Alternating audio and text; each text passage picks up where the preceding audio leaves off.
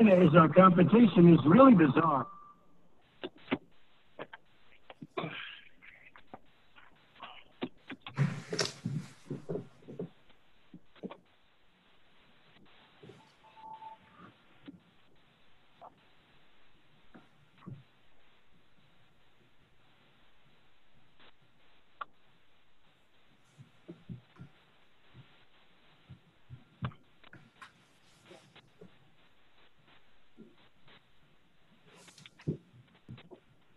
Morning, early birds. Morning. Morning. Alrighty. Hello, everyone. Welcome to today's Echo Clinic. Before getting started with introductions, we would like to share a general reminder to maintain confidentiality by not releasing any personal health information of the individuals being discussed today.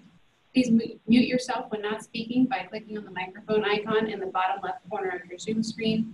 Audio participants, please dial *6 to mute, *6 to unmute. Prior to speaking during this clinic, please introduce yourself by saying your name and location. This allows those who are using audio to follow conversation as they cannot see who is speaking.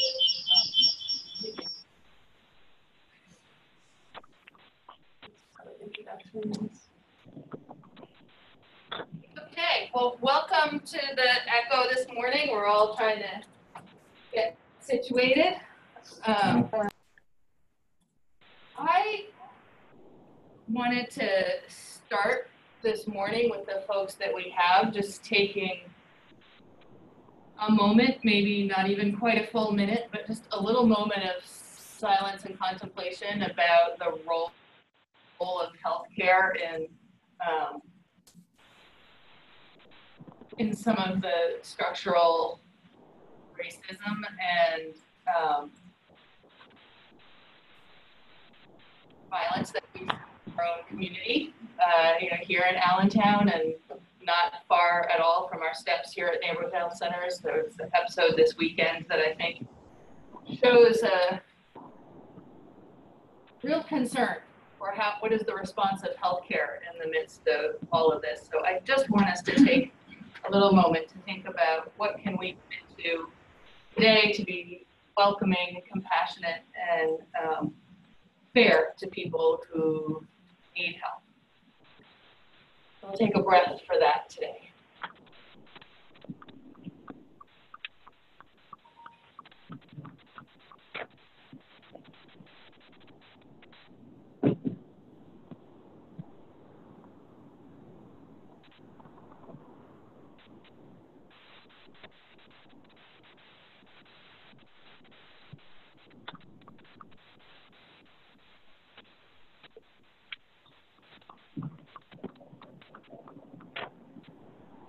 Thank you. And because we have a packed day, I'll just say that we can be mindful in 15 seconds, and we can think about our intentions in a short period of time for how to maintain a stance of being welcoming and healing, even when it's challenging.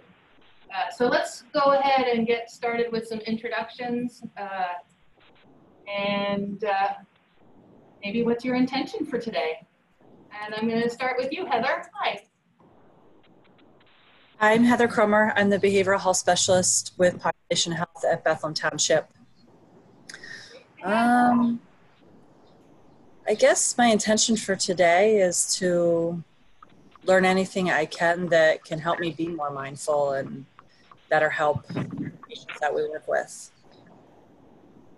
Wonderful to have you here with us. Kevin. Good morning, everyone. My intention is to learn and to share what I know. Thank you, Kevin. Such a treat. I'm going to give Mary a second to settle in. Jillian, good morning. Good morning, everyone. I'm Jillian Beecham, and one of the PACMAT faculty and co-directors. And my intention is to be present and learn as much as I can from everyone. Welcome, Jillian. Hi, Paige. Good morning. I'm Paige Roth. I'm Program Coordinator for Addiction Recovery Services in the Department of Emergency and Hospital Medicine. And my intention for today is to remain calm and learn as much as I can. Some days it's easier to remain calm than others, isn't it? Patricia. Morning, I'm Patricia Walters with Population Health, Behavioral Health. And my intention for today is always just to learn what I can from you guys. We're going to learn from you too. Mary, you ready? Good morning, Mary Stockkeister from the Family Health Center, making my breakfast because I don't have to go into the office today. So my intention is to be able to be very, very attentive for the next hour until my next meeting and learn from you all. Glad to have you here, Mary. Sophia. Good morning, everyone. BHI caseworker for the PACMAT team. Very happy to be here. I believe for today, I'm going to be present, be mindful, and be open to learning whatever I can from everyone. Good morning. Morning, Sophia. Yamalisa. Good morning, everyone. Yamalisa here, BHI for PACMAT as well. And definitely be open-minded and share whatever knowledge I can today. Wonderful to have you here. Hi, Rob. How are you doing? Good morning, everyone. Rob Cannon, one of the toxicologists at Lehigh Valley. My intention is to try to learn a couple of things today, if I can. Great. Diane, good morning. Good morning, everyone. My name is Nayan Beery. I'm the project coordinator for PACMAT and evaluation. My intention is to try and be as mindful and attentive as possible while celebrating my daughter's 8th birthday today. Ooh, happy birthday. Bill, how are you doing this morning? Good morning. Bill Rowan here, Lehigh Valley Hospital Schuylkill Counseling Center, Program Director. Really happy to be here and part of the meeting today. My intention for today is just to be as open as possible, to learn as much as I can, and at the end of the day to say that I was able to impart something positive to someone along the way. Great. Judy, good morning. Good morning, Judy, care manager at 17th Street with the New Valley Health Partners. And I'm here to, continue to learn and collaborate with the community and learn how to better care for our patients. Awesome. I see Drew. Good morning. I'm Drew Keister, Vice Chair for Education for Family Medicine. Excited to be here and excited to be out on a walk as I often do for these meetings. So I am intending to be present and to learn and hopefully to enjoy some sunshine. Wonderful. And C, 8567. Welcome.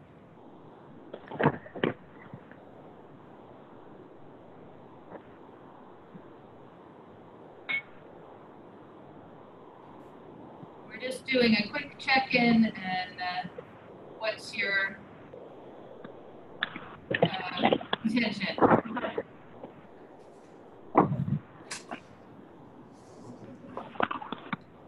I think you're on mute. Okay. Good morning. This is Luz Cruz, Community Outreach Liaison at the Family Health Center. Really wonderful to have you here, Luz. Angie. Hi, good morning, everyone. I'm Angie Callistra. I'm Director of Behavioral Sciences for Family Medicine, and I also oversee the Behavioral Health and Addictions Integration for the PACMAT. Happy to be here. Sorry, I was running a little bit late. Right on time.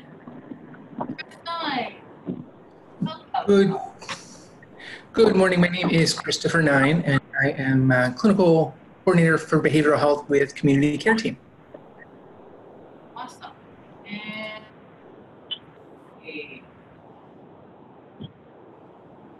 Stacy. Hi, everyone. I'm Stacy Cook. I'm manager of consultation liaison behavioral health integration, Department of Psychiatry. to have you here, Stacy. And we're sharing one intention for today after we had a full 15 seconds of silence thinking about what is the role of healthcare in promoting equity, kindness, and healing for people who are struggling.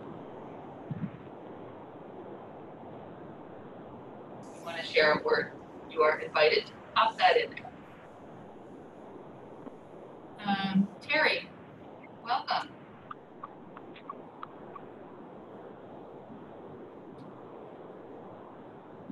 You want to unmute yourself and introduce yourself and an intention?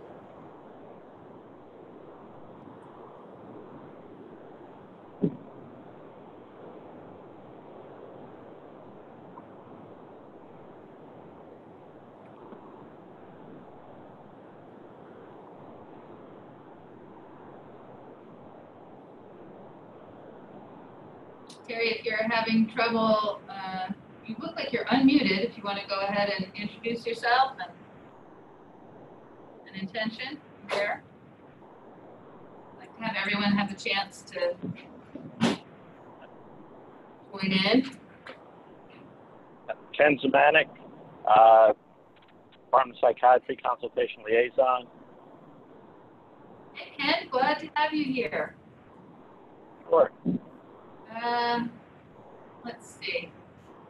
I think then we'll go around the room. Am I missing anybody? Oh, Gina. Hi, Gina. Hi, I'm Gina Hills. I'm the program coordinator for Neighborhood Health Center's Center of Excellence. And my intention today is to present a case and to learn as much as I can from everyone here. And sorry that I'm struggling. I have a new computer right now and I'm trying to get Zoom to work on it so I don't have to hold the phone. So that's why I'm on and off the camera. I apologize. Got it. All right. Anybody else that wants to say hi? Right. Yeah, good morning. This is Lane Turner. I'm the Drug and Alcohol Administrator with Lehigh County. Hi, great to have you. Have an intention you want to share for today? Good morning. Good to see you, Abby. All right. Well, this is a beautiful group to have gathered this morning. Really appreciative of our community here. So that's my intention, to continue to appreciate the community. I'm Abby and Heather. Hi, my name is Heather. I'm the COE Intake and Family Specialist. My intention today is also to present a case. Great. Naomi, how are you doing? I'm Naomi. I am an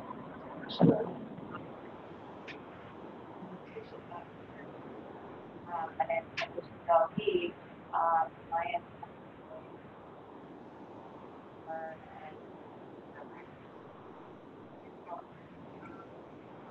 Awesome. And Jasmine is wandering around and will join us. Nurse care manager and door care manager, putting the sign on the door so we hopefully don't get interrupted as people start to stream in here. Do you want to share a hello for today? Hello, I'm Jasmine, one of the nurses here at Neighborhood Health Centers. And my intention for today is to be able to learn with all of you and share this space with all of you as well. Great, thank you. And great to have everybody here. We're going to do another sandwich echo today where we start with a case, then move to our didactic with Kevin, and then to another case. So I'm going to open up the first case for us, hopefully.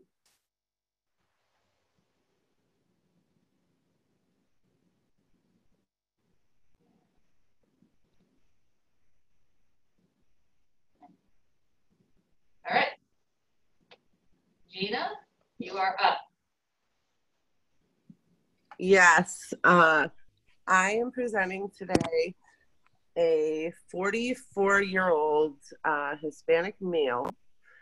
And my question that I would like to have answered by the group or help with is he is non-compliant with medication treatment. He doesn't have a lot of insight into mental illness, and he has some extreme symptoms of paranoia. And so I would like help from the group as in a way to engage him and to gain some insight. He is not aware of this presentation. He did not help to develop these questions. He is a hardworking, motivated individual. He has not relapsed on opioids or opiates recently. He's been taking his recovery seriously. And again, the question is, we'd like to motivate him for treatment and help him gain some insight into his mental health. He has a relationship with his mother and his brother. He used to be close to both of them. The relationship was supportive. However, as his mental health has been deteriorating, he's now paranoid of his mother specifically. He has discussed with us that he feels she is part of the FBI, or the FBI is paying her to follow him. He has an 18-year-old daughter whom he describes as once having a close relationship with, but feels that they argue more now since she's an adult. Didn't really indicate that his mental health had anything to do with those arguments. Just the fact that now she's older and I guess, has some conflict with him. He does see an LCSW for therapy at NHCLV, but he has no outside mental health treatment right now. He attended Mars for drug and alcohol counseling in 2019. He did successfully complete the program there. It did take him 2 times, stopping and starting, but he was successful. But he has not engaged with any DDAP since. He currently reports that he works in construction. He's happy with his current employment. He was incarcerated in the county jail for 2 years, several years ago, but he won't report why. So again, lives with his mother and brother. His last urine drug screen was performed in office at NHCLV on June 18th, and it was negative for every substance in the panel other than bupe. He has a past history of heroin use. He's been in remission for 1 year while he's been on MAT. And the last time he had a positive opiate on a drug screen was July of 2019.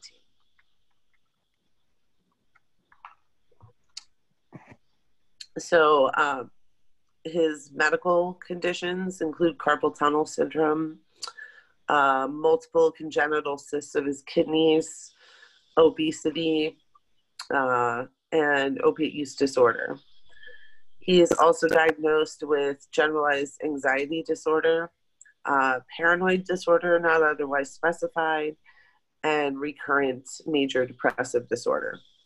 He is on Suboxone, 8-2 milligrams, ibuprofen, Seroquel, methylcarbamol, hydroxyzine, and HCTZ. Heroin was the substance that he did have history with, and he does meet criteria under the DSM for opiate use disorder. Sorry. I didn't know if you wanted me to read all of how he made criteria, but once again, he did complete a program at Mars for drug and alcohol treatment. He hasn't returned since completing the program. He has been engaged with care at NHCLV for a little more than a year. The mental health symptoms and the paranoia are a new onset. I personally, I feel like they've been there, but he's been very guarded about it. But it seems like the symptoms are getting much worse now. Again, his urine drug screens show no use of illicit substances, which is wonderful. And his past mental health history is pretty unclear. He is self-reporting to us. He reports that there's no diagnoses other than anxiety and depression.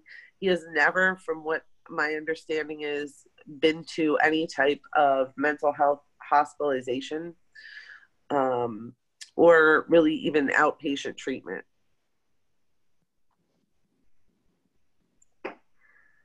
A lot of motivators for him center around his 18-year-old daughter. He frequently talks about wanting to have a better relationship with her. He also states that he wants to live a normal life. The paranoia makes him very depressed. He feels that he is being followed by the FBI at all times, and that they are sort of bugging his apartment and putting devices in that they can listen to what he's saying. So a big motivator for him is not to feel those feelings. Interestingly enough, even though he doesn't have insight into why he's feeling that way. Proposed diagnosis is opiate use disorder in remission, generalized anxiety disorder, major depressive disorder, and paranoid disorder not otherwise specified. The identified treatment plan is a clinical goal for us would be to increase his insight into mental health and mental illness and his treatment options. A shared goal is to feel less depressed. And another shared goal is to maintain sobriety from illicit substances for the period of 1 year again. He has agreed to take a low dose of Seroquel. He was given Seroquel in jail. I should mention that he also is very ashamed of stigma around mental health.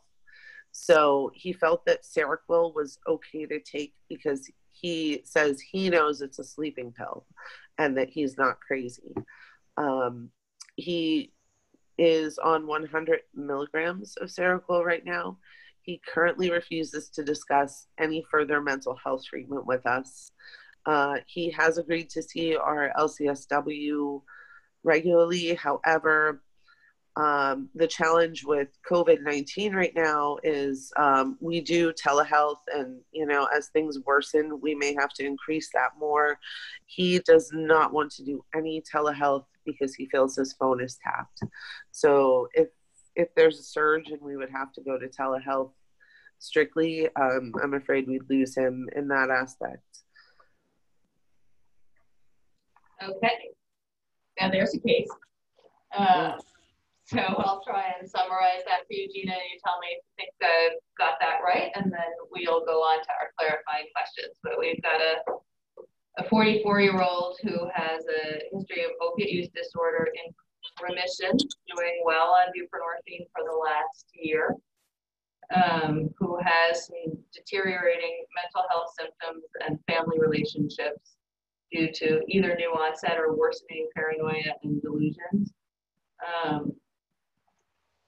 Fairly stable employment and housing situation, a history of incarceration, motivated for a desire for a better relationship with his daughter, and has a goal to feel better, but some stigma and limited insight into the seriousness of the mental health disorder.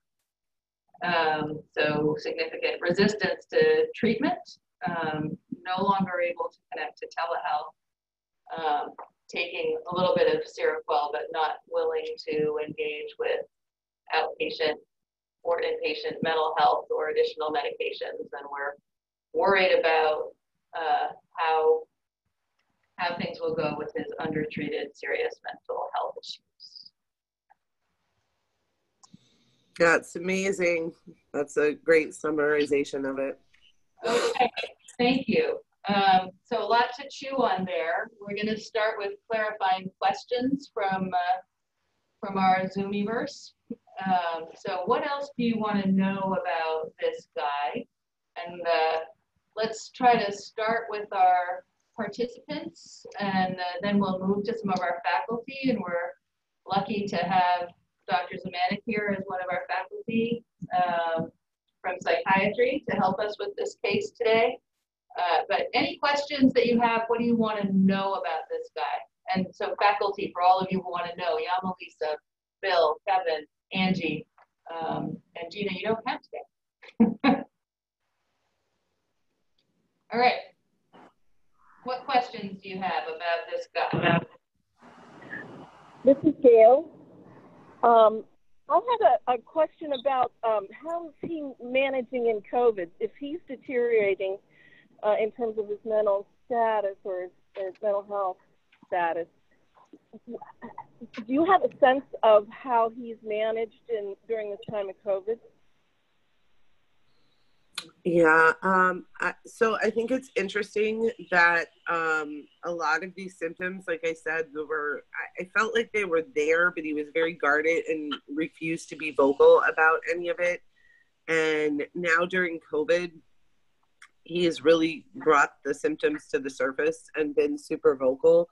So I think that the isolation that COVID caused, and the fact that a lot of people are doing things over Zoom and telehealth and things like that definitely added to his decompensation with paranoia. Thanks. Great question. Yeah, question if he has any, this is Ken Smanik. Question if he has any hallucinations, is there family history of any psychiatric problems?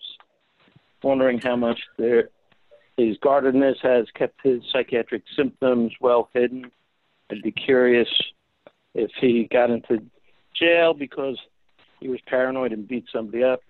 His delusions are rather bizarre. The FBI thinking he's being bugged, and I'd be wondering about paranoid schizophrenia. And unfortunately, it sounds like he's being undertreated for that. Hi, Dr. Samanik. Yes. So I think to answer, I'm going to try my best to answer this. I think the problem is we're relying on him to self-report. He has not disclosed previous psych treatment, so we can't get records from any other treating agencies. And he has largely been unwilling to discuss these issues. When we first started treating him, he came across as very quiet, someone who didn't really want to talk much about his issues.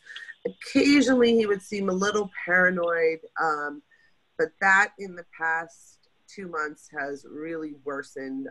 When he is in the office, he is looking out the windows, he's ducking. He now thinks that the FBI got to his boss and his mother.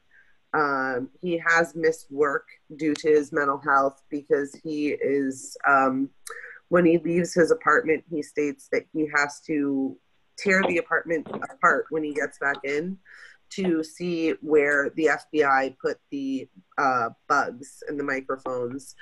I sat with him and tried to ask, what would you be being investigated for? He says he doesn't want to say. I've asked him if he's done something illegal. He says no, but he does admit to being incarcerated before. As you brought up, was it for, something that had to do with mental health and paranoia? I'm not 100% sure because he also refuses to tell us why he was incarcerated. So, again, that's self-reporting. It may even be that he wasn't incarcerated. We don't have any real record on that right now to validate what he's saying. I agree that he's being undertreated. I think the issue is his lack of insight, and we cannot get him to agree to treatment. Anything on family history, Gina? Do you know? So again, that's a touchy one, right? Because of stigma. We have asked if anyone in his family has had any mental illness, and he says no, up to and including himself. Now, question, the other thing I'm worried about is that since he's now thinking that his boss is now in it, any any access to weapons, any thoughts of harming anybody else, because just trying to keep safety and any suicidal thoughts to avoid the FBI and stuff like that. So I'd be concerned about, since now he's incorporated his mother and boss into the delusions, hopefully he's not the type who will act out on that. So any thoughts that we have of him on to harm anybody or himself? So that was my first thought. I discussed that with my immediate supervisor, because that's kind of where my mind jumped to. But I will say he gave no indication of that. Again, we don't know why he was incarcerated, so don't know if he has a history of violence.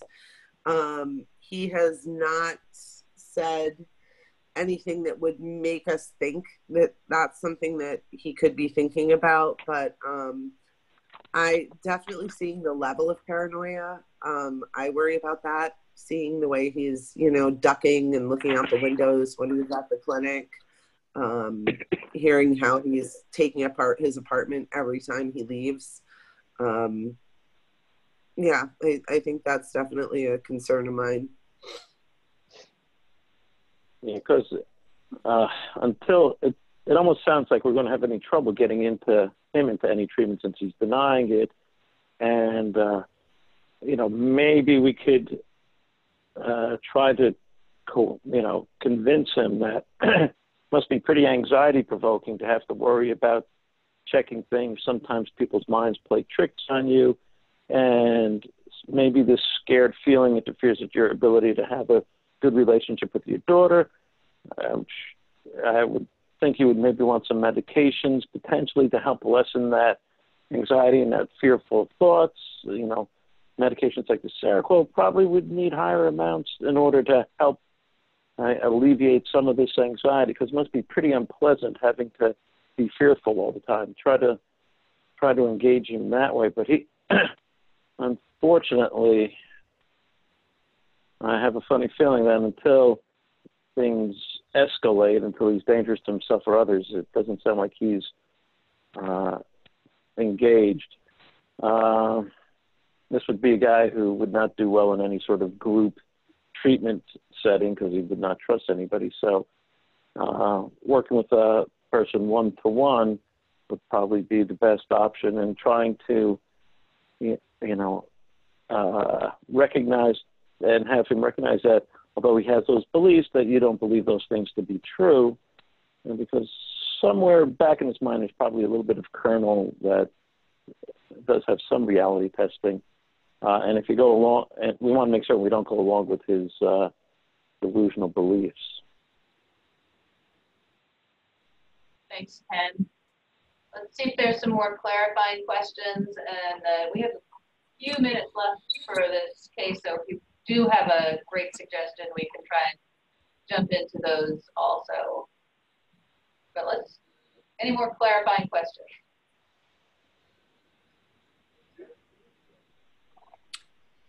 Annalisa. I do actually. So with the paranoia being in the home as well, means he's not safe at home. Have you guys restarted any CHW or BHI visits that maybe you can meet with him outside of the home, somewhere where he feels safe, that he can have a conversation one-on-one? Actually, I've been meeting with him. Typically we meet either at the clinic or outside of his house. I've only ever met with him outside of the house once, because he typically requests to meet at CASA. And he has come to meet with Gloria, which again, that's LCSW, it's not BHI, but he's come to meet with her once, and has another appointment scheduled with her. He hasn't really said much about not wanting me in the house. I just kind of assumed that would be an issue because of what he was going through. He definitely will not use his phone to speak to me. He has called me from his friend's phone because he believes his is tapped. Okay, and then the other Question is, since he completed Mars, he must have, even though, I mean, he went through twice. I don't know how long ago that was. Is there still a valid release that you can possibly have a conversation with his individual counselor to help you get some insight on how to engage him in some level of mental health treatment? Yeah, that's a great question. I don't believe so, but I'm certainly going to look now since you brought that up. So thank you. Okay, thank you.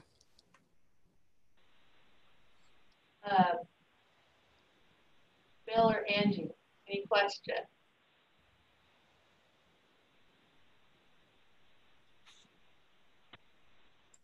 No, the questions that I would have had, the questions I would have had have been answered. So okay.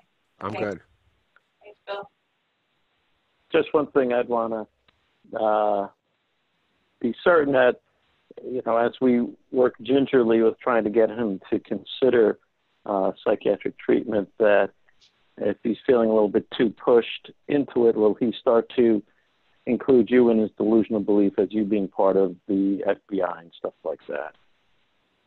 So we have, because it seems like his delusions are becoming, you know, first it's his mom, now it's his coworker, or his boss, and, you know, I'm concerned that his delusional beliefs just starting to expand.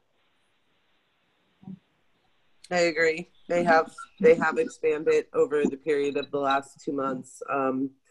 He believes that his mother and his boss are treating him differently, and that's why he thinks that the FBI supposedly got to them.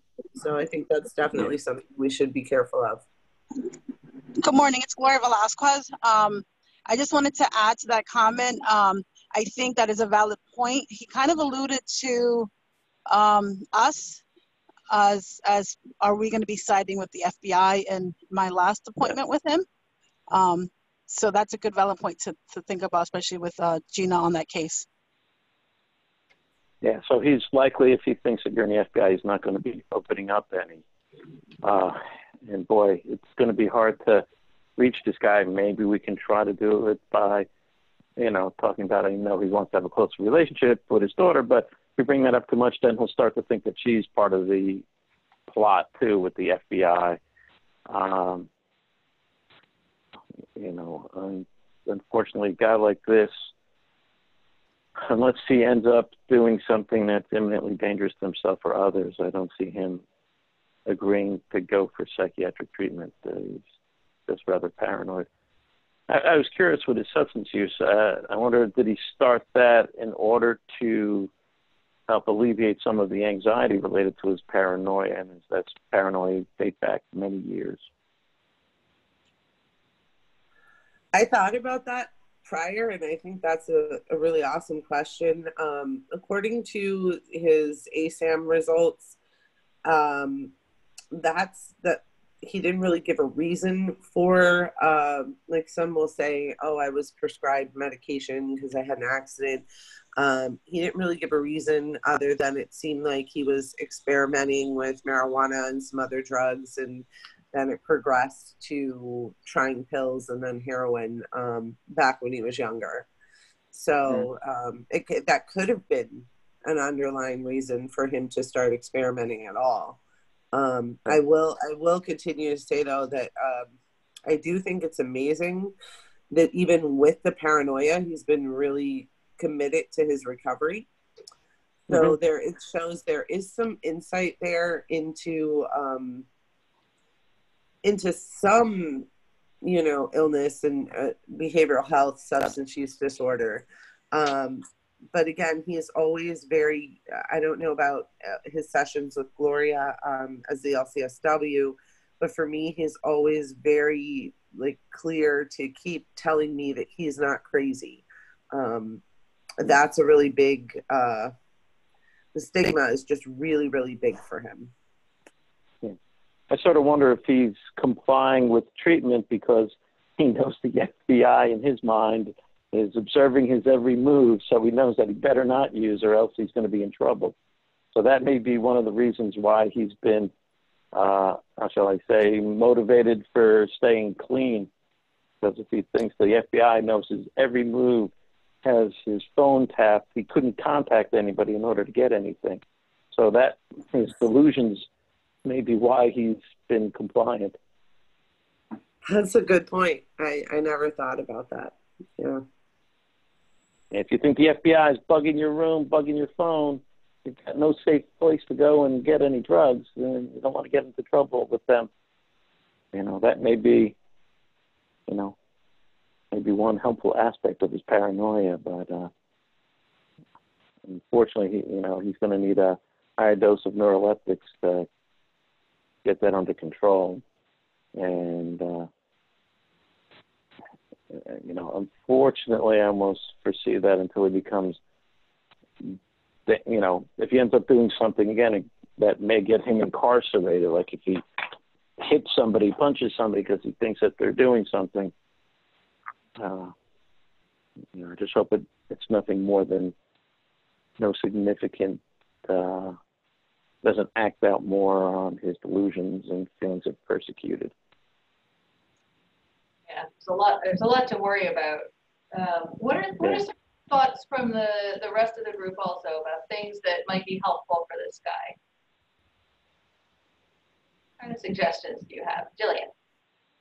I'm just curious what you think his motivation is for coming into NHCLV. Like if he's not really that interested in medication or psych treatment, he's not really linked to Mars anymore. Do you think is it relationship with staff?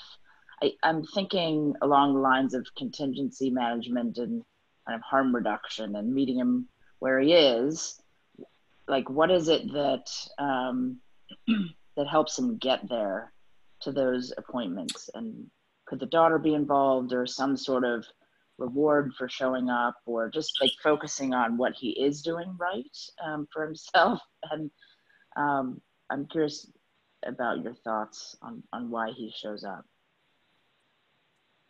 Yeah, that's a good question. I mean, so why I think he shows up is because he's living in this really sort of awful place right now, paranoia wise. And I think he trusts us for whatever reason.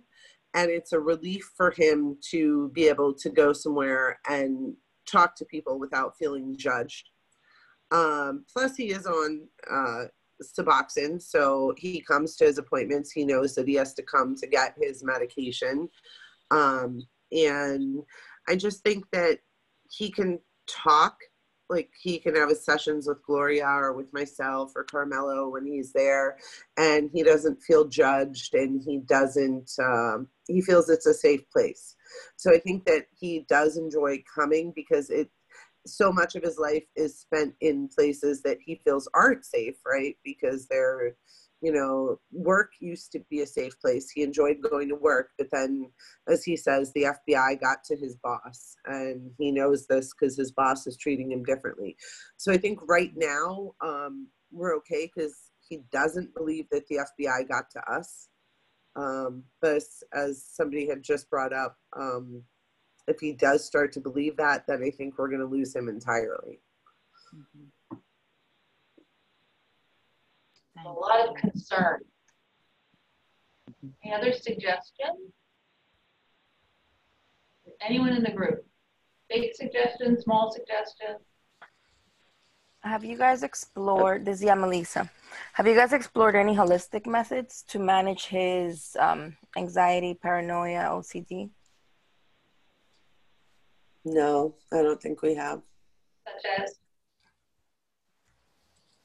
Meditation, hypnosis, anything that could be effective, that he would be open to just having a conversation and giving him some options that maybe he can try, things that he can do even on his own, that can help him some. And then the fact that he does have that relationship with, he feels comfortable at casa. So he's meeting with Gloria, which is great. So I'm sure she has some techniques that she can recommend.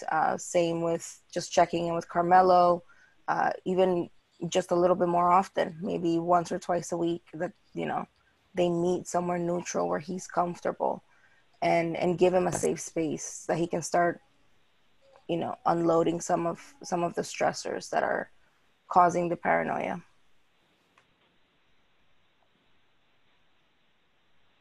I don't think hypnosis would be something we would want to do with a guy who's delusional and paranoid. We would probably think that that's another way that we would be trying to control him. So I wouldn't offer that or recommend that. The meditation sounds nice.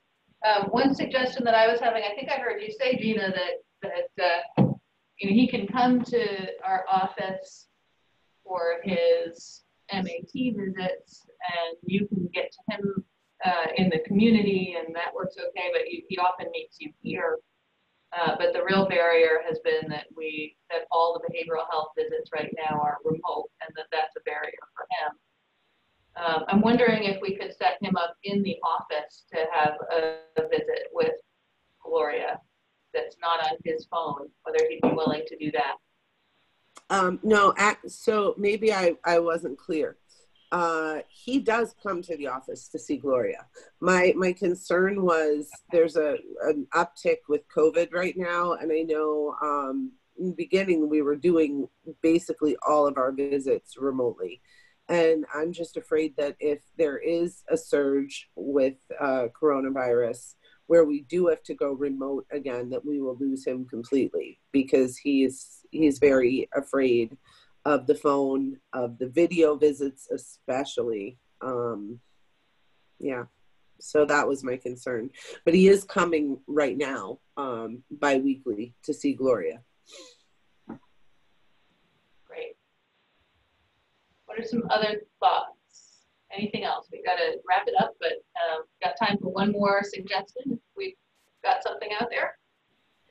Hi, everybody. How much are people? Oh, go ahead. I was curious. I was wondering, how much are people trying to gently suggest that, although he's fearful about his boss and the FBI, that he's entitled to that belief, but I have difficulty believing that. To try and see if there's any way of lessening the intensity of the belief system. I doubt it will work, but because unfortunately I think he's going to need some antipsychotic agents to lessen that. But hopefully he doesn't try to get people to collude with his scary thoughts and his paranoia. I have tried. I can only speak for myself. My visits with him, Gloria's, I'm sure different, but I have tried to sort of break down the beliefs, to ask him why the FBI would be following him, if he's committed no illegal activity. How does he know the FBI is sitting in front of his house in these unmarked cars for him? It's an apartment building. Maybe they're there for someone else. Things like that. And he seems to actually have an answer, or at least one that he believes for each scenario. And then what I find happening is he starts to get really anxious. Like it's working him up. And I feel, I'm not a therapist. I'm not an LCSW, so I don't really feel qualified to work someone up and be able to de-escalate in that way. I know Gloria's still here. I don't know if she wanted to answer that at all with talking to him about his delusions. So the one thing is, because it's more of like I'm trying to build the trust with him because of all the paranoia right now. But the main thing is the motivation he's thinking, or not the motivation, but the delusion that he's thinking why the FBI is following him is something that he's done in his past. He served time already. He thought he did the time served, but he's worried that somebody else has dropped information to the FBI, and now his biggest fear is serving time in a federal pen. And that's to quote him. So that's a big piece with it. Like, he has not disclosed whatever activities he was doing in his past or what kind of trauma he's been through. Like, I'm not at that point yet. That may help with the underlying paranoia that's going on. Yeah, I would probably, just because people with delusional beliefs will have an answer for everything, I would just probably, rather than question him about why, because, it's a belief system, he'll come up with anything, and you can't shake people from their delusions. All you could do to sort of get some level of trust, I would probably just acknowledge, like, I understand you have your beliefs about the FBI and all of that. I have trouble believing that. We'll have different opinions on that, but that doesn't mean we can't work together, And you have your beliefs, I have mine. And just sort of agree to disagree, because, the more we ask him, the more about, well, why, then he can, add more and more layers of things to his paranoia. Why, if they're now outside the house, what did I do? Well, and he can come up with more and more, more fantastic delusional stories. So I would probably, just when he talks about it, I would say, I understand that you have your beliefs. I don't agree with them, but we're going to be free to disagree. And I would not try to have him elaborate more on his delusional belief. Hi, everybody. It's Sophia here. Just one quick question. I know we were talking about all of his behaviors that are contributing to his thoughts about the FBI and him being followed, but is he able to identify, or have you had the conversation with him about any healthy behaviors that help him manage these FBI thoughts, or any behaviors that would get him to focus on anything else other than being followed or debugging his room or anything like that? Any healthy routines that he has? Hi, that's a good question. I, for my part with him, was focusing on his routine of going to work. Of course, now the paranoia has shifted to his boss at work may be part of the FBI, but before that, his job, it was a good outlet for him. It was a motivator for him to not use heroin. So I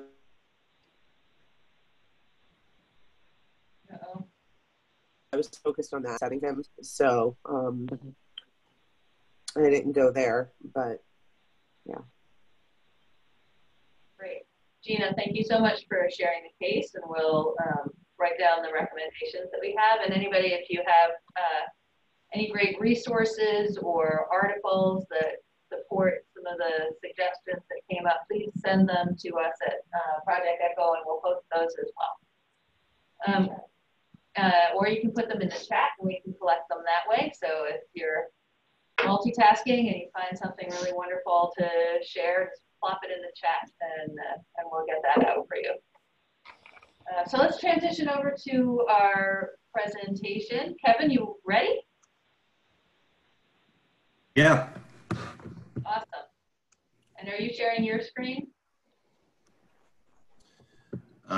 I certainly can. Hold on a second. Thank you. Let's see. I got to bring the lecture up.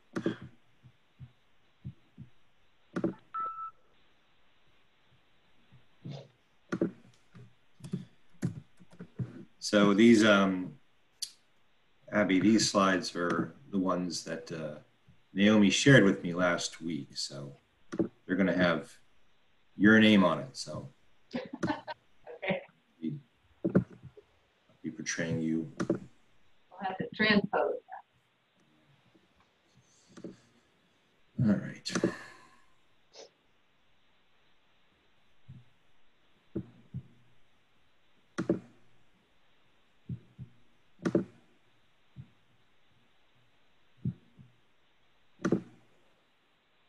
Thank you, Lisa, for putting that suggestion in there.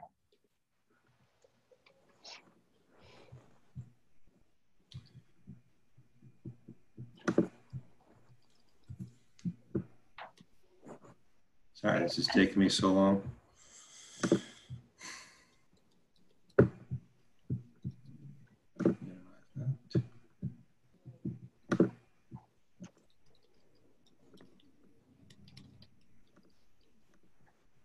Finding it okay, Kevin? We can find it over here. I'm having trouble getting back to the screen. I'm not sharing it now, am I?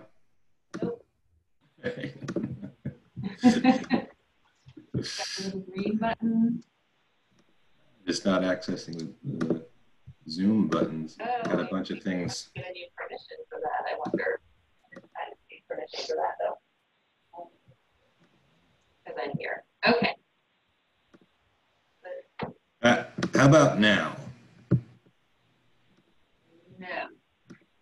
Sorry for our technical difficulties, team. How about now? It says I'm sharing my screen. Yeah. You see it? Yep, we got your desktop. Okay. There you are. I am. Okay.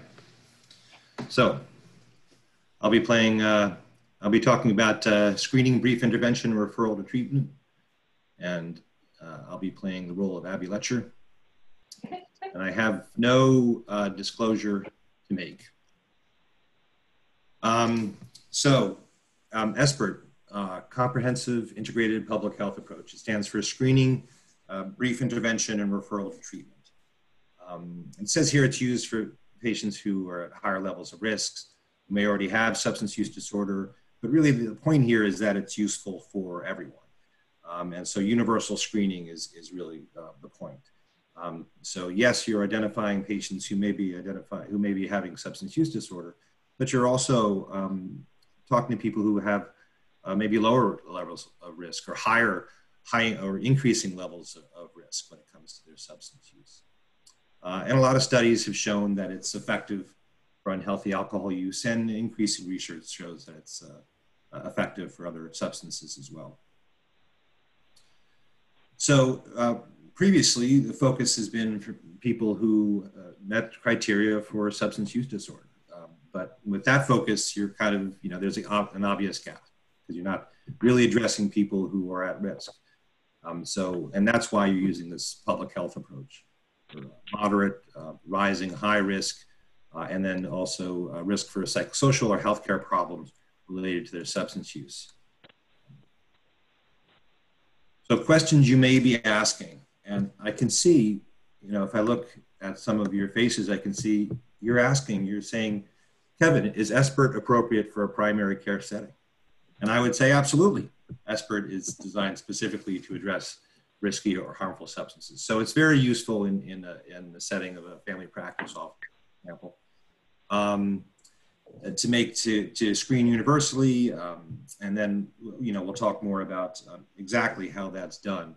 And of course, talk more about referral to treatment, which is really what we're working on here as a group in Project ECHO. How can we refer to treatment and also treat patients within our practices? And it says here how much hassle is involved. And I would say that certainly, actually it's not much hassle at all. It's just part of workflow and office protocol. And we'll talk more about that in a bit too. I have a tendency, I'll just tell everyone, I have a tendency to go through slides pretty quick. So be aware of that. Yeah. It's brief interventions have shown that it's very low cost and effective, like we talked about, particularly for alcohol use. Can you mute yourself, please? Yeah. Okay, go ahead. Not Kevin. Kevin, not muting Kevin. No, now he's muted. Kevin's unmuted now. All right, was it something I said? So universal screening, that's really the whole point here, right? Asking everyone, having a protocol in place, and I'll talk more about that if we have time with sort of specific examples. And then to have workflows in place so you can do a brief intervention. You know what you're going to do. You know what you're going to say, depending on the results of your screening test. And then have processes set up so that you can do the warm handoff or engage in treatment right in the office at any level of risk, any level of scoring of these pre-screening and screening tests, which we'll go into now. So how to screen? This is just an algorithm. You could adapt this to your needs. The whole point is that it's a team approach from the front desk. If you deem that that's what makes sense to you, and have different roles for different people on the clinical team in terms of administering a pre-screen and a full screen, and then what to do about it. Examples would include the NIAA single question screen for alcohol use, or the Audit C, that's the one that we use. And I'm talking about pre-screening now. And then the NIDA single question drug screen, which is also what we use. And then if you have a positive screen, you should ask for further assessment questions. And really that's the way that we're recommending that be done. The way that we have been doing it in our office is a full screen.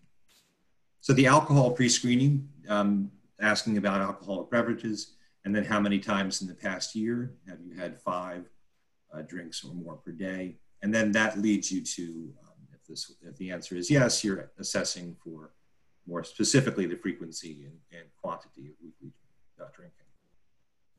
Again, assessing the pattern of use. Is there a presence of withdrawal symptoms, consequences of use in order for you to evaluate for alcohol use disorder and assess the need for withdrawal management.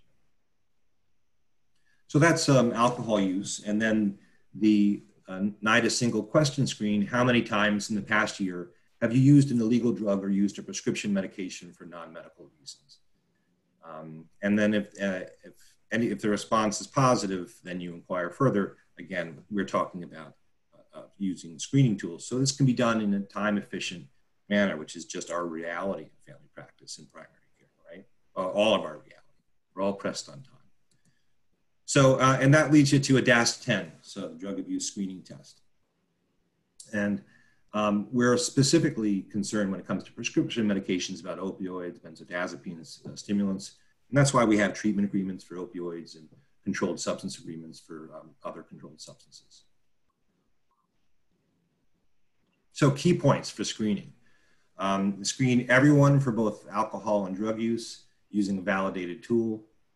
And you're just going to do it as part of your normal workflows, right? Because it is, and it's just part of health screening. And when you do it that way and realize it that way, it reduces stigma. And make sure that you, explore each substance, because patients sometimes will use more than one. Use a formal assessment, which we've talked about, and use motivational interviewing skills, which we haven't talked about, but Yamalisa did such a wonderful presentation last time. I'd say just refer to Yamalisa's presentation. No, it was an excellent presentation on motivational interviewing skills, which is just core to doing this and to doing this well. So, it's just to rehash that, it's, or to go back over that, evidence-based practice, collaborative, person-centered guiding and eliciting and strengthening motivation for change, okay? And things that you could do, one of the challenges that we have is that sometimes the desire can be low, or it seems low to us.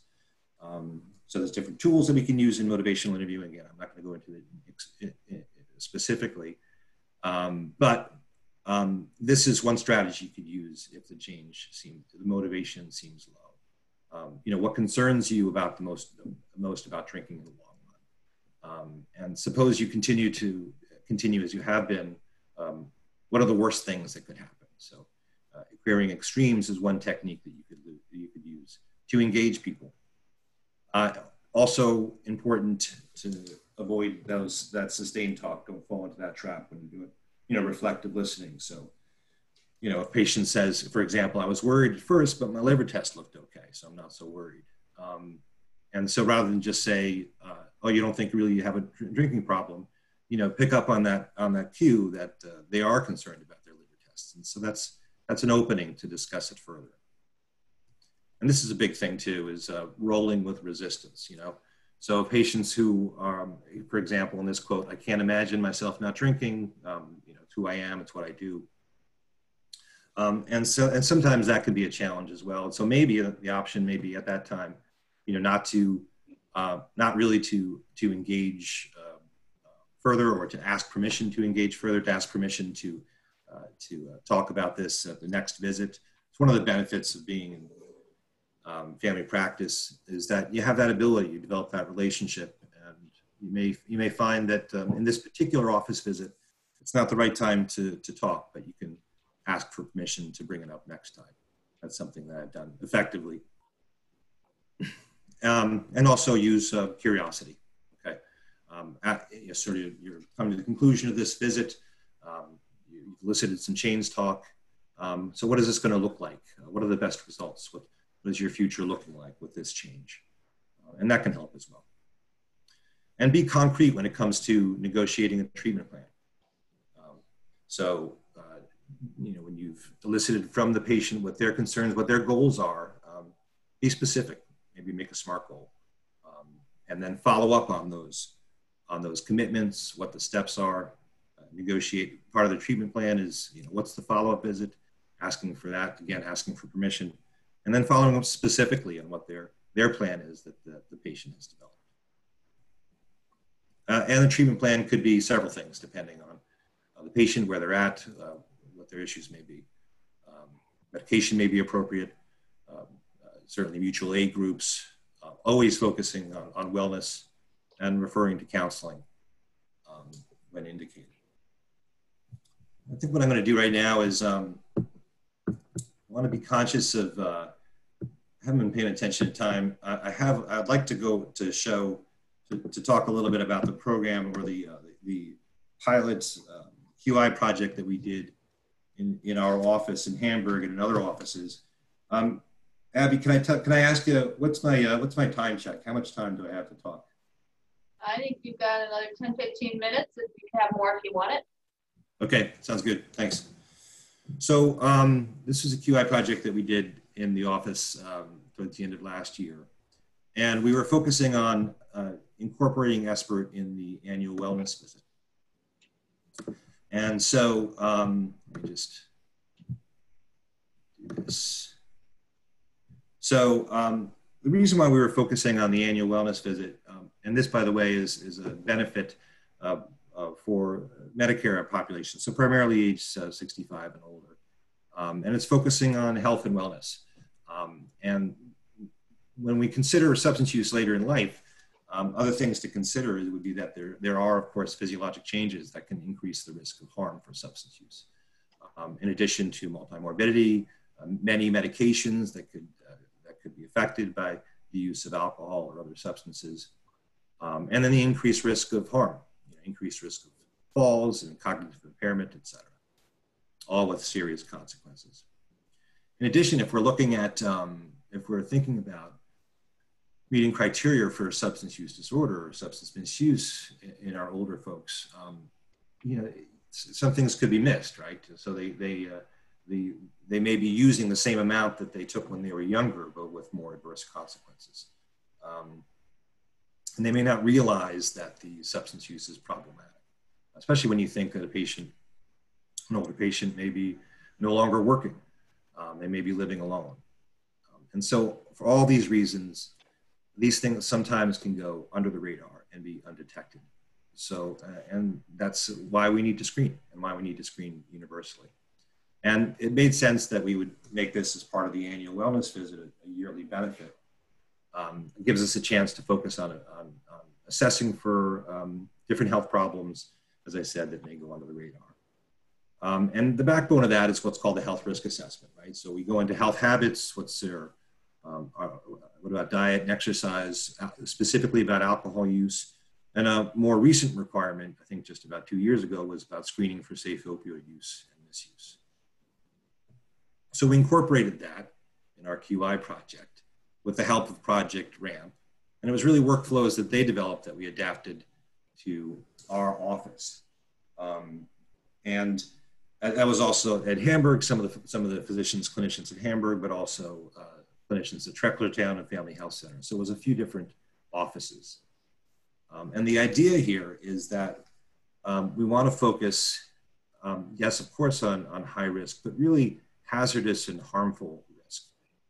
So the majority of the population completely abstains or falls into the low risk category, but the individual's risk can change at any time.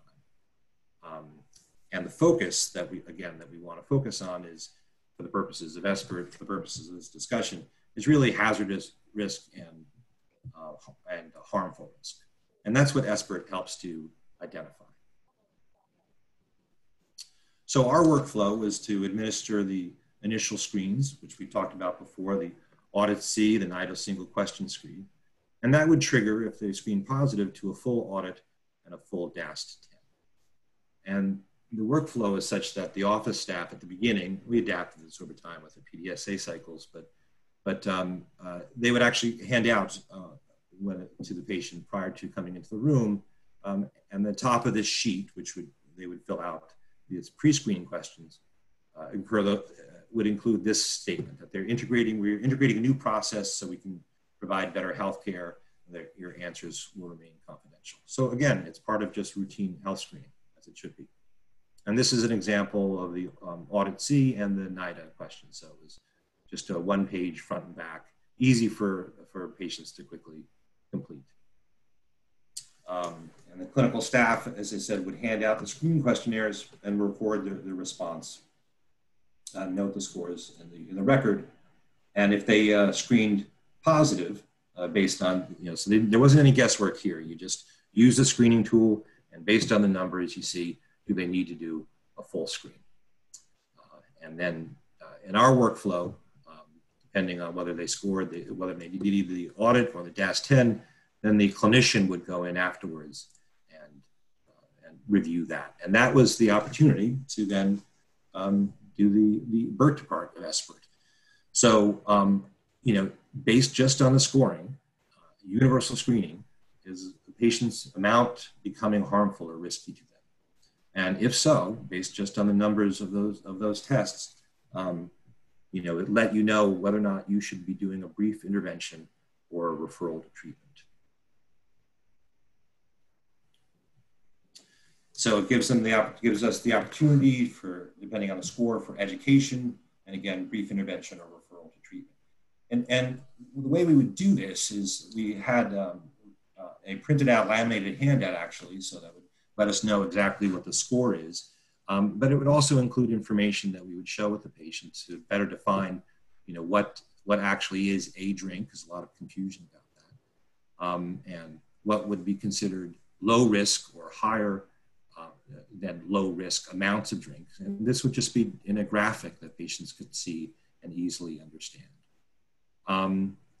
And that would lead us to, again, the brief intervention and the motivational interviewing that we've talked about, the importance of listening reflectively. But what I wanted to do is show you, I'm going to forward, yeah, there it is. That's really what I wanted to show you here. Because the idea, I think it's so important to keep things simple and make it doable, and in the context of our time-pressed reality of our office-based care. And so this was a laminated front and back sheet that practitioners, clinicians can use and show with the patient. This is the amount of drinks. This is a standard drink. And this is what's considered low risk and rising risk. And then also just some tips to words and phrases that you could use in addition to using that motivational interviewing ruler, readiness for change. Also on the back of it, on this laminated sheet, specific, again, phrases that you could use that would help the process, to help the discussion when you're utilizing motivational interviewing. So straight to the results and sort of the learnings. So, prior to initiating this pilot or this QI project, we really had inconsistent screening. And we had more consistent screening, but it's still not as consistent as we would like it to be. So about 50% of the time based on chart review. So we did some changes to make it smoother and easier, laminated tools, for example, changing who did the scoring. But the challenges included sort of consistency of workflow, as you can see by that 50% usage of the workflow. Clinical staff time was probably the reason for the problem with the consistency. Clinician time as well. If you're time pressed, even something as efficient as this seemed daunting. And the results showed lower detection rates in older adults. But I would say that really, when I say that, I'm talking about diagnosis of substance use disorder, not actually indication of some risky use. which again, I think is the real benefit of, or a real benefit of SBIRT. But there were a lot of benefits to the pilot. So, because it established a workflow for us, which we quickly expanded to all adults. One of the physicians I was working with, like by the second week, he was just sort of using this workflow for all of his adults, which is really the point of it. It helped us to refine our workflows during this time that we were doing this pilot, or maybe shortly afterwards. There was the availability of the CCT referral. Processes in place to know how you're going to do warm handoff, who you're going to work with. And then now, since then, the development of PACMAT, which is allowing us to provide that care for the patients who meet criteria for substance use disorder in our offices.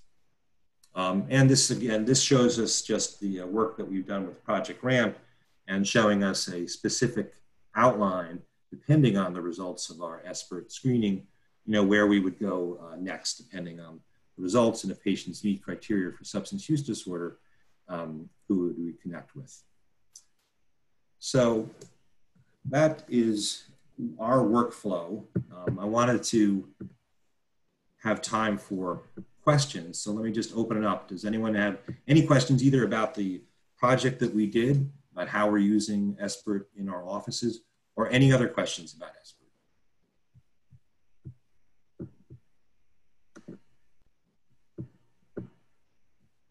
Comment, what does it look like where you are? Or your own primary care doctor? Are they asking these questions? Abby, I didn't really catch that question. Can you say it again?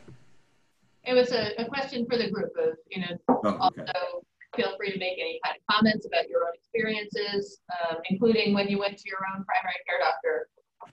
What did it look like there? You know, there's been a lot of emphasis lately and more evidence coming out that this is an important role in primary care, and yet it's been tricky to change. So I guess my question while I'm sitting here talking is what kind of things helped your office buy in and agree to do this kind of work? Oh yeah, thanks for that. So the it involved some education and with Project RAMP actually. So we had a couple of presentations about the process, about the importance of SBIRT, about substance use disorder, and so that was really I think helpful. In addition, the clinical staff that I worked with did a presentation to the rest of the clinical staff, the nurses and the medical assistants. We had the clinicians who were involved, you know, met at the outset and then sort of met informally throughout to sort of work and refine the process. So it was, I think we're so used to initiating new processes and workflows that there wasn't a big hurdle or hassle here. I wanted to take this opportunity to talk about some sort of specific cases to kind of, you know, make it more understandable rather than just sort of didactic. I had intended to be more interactive than I did, and then I just kept on talking. I apologize. But I think the real benefit in reflecting back on this was like patients who were unaware that the amount that they've used was risky, and they again did not meet criteria for substance use disorder. But for example, one patient I'm thinking of right now who was just here for his regular you know, chronic disease management, his diabetes and hypertension, and it shows you sort of the trap to not fall into when it comes to just sort of, you know, prejudging people. You know, you just sort of look at him. He looked a little bit like, you know, if everyone remembers from the old Seinfeld show, George Costanza, and he was a middle-aged guy, and he was an accountant, and you know, in doing these screening questions, so you might sort of come to it saying, "Oh, this is a surprise to me that someone is, you know, has misuse," which is just such a, you know, again, it's not good care to make any kind of judgment before going in to the room or before starting a discussion. But using these pre-screening and screening tools, it turns out that he used cocaine fairly regularly. He was, in addition to his job as an accountant, he was an amateur musician, and on the weekends, that's what he did for enjoyment, and that's what he did to relax. And so it sort of opened up the discussion, just using this specific technique, following the pre-screen, following the screen. There was an opportunity to talk about, first of all, to ask permission, and to talk about what he thought about his use, and actually used the motivational, interviewing ruler technique. And then at the first visit, he didn't want to talk about it, so I asked permission to talk the next time, which he was open to it. He had done a lot of reflecting since, because I raised the issue, and he had a lot of thoughts about the reason why it was. He was no longer comfortable with the use of cocaine. He had a plan in place to reduce it, and then the next time we met, which was either 4 or 6 months later, he had decided to stop completely on his own. And I'm like, oh, this actually works. I should be using this. And I've had several other examples for people with risky alcohol use as well. That's great. Having your own experiences really can help tell that story of why this matters and why it's important in primary care, right? I think that's really amazing. I just have a comment, Kevin. I think, as we think about potential barriers to implementing something like this in the primary care setting, or any setting where providers aren't used to really making this part of the day, what I'm noticing is that you're bringing up such an important point that sometimes it's just in the asking. So I think the feedback we've gotten is that people are afraid, because the resources aren't solidly in place in every practice for what to do if the patient screens positive. You don't want to ask the question, right? Because what am I going to do with that positive screen? But as we build these resources, right, through PACMAT and all the work that this whole group is doing, even the asking is part of the intervention, right? Like just getting that patient knowing that you're not there to judge. By asking the question, they know that the setting is a place that they can feel comfortable bringing up any concerns. And it might be in 3 months that they bring something up, right? And that you say, we ask everybody this, we're not judging you. This is sort of a process we use as part of the care we provide. And I think it plants a seed that helps reduce stigma and make it possible for someone to discuss this. And because, as you mentioned, the brief intervention is really motivational interviewing based, the initial response is just to reflect back. You don't have to fix the situation as the clinician. You just, the first step is just to reflect back what you're hearing. And I think if everybody knows that that's the crux of this piece, that there's no tremendous pressure to fix what you hear about on screening right away, at least, that so much positivity comes out of just asking the question and reflecting back what you hear. And I appreciate kind of you hearing that and talking about that and showing how that set the tone for the patient to even, make some decisions on his own, but, between his visits. So pretty awesome. Thanks. Any reflections or comments from our behavioral health folks? We've got such a rich group out here with loads of experience.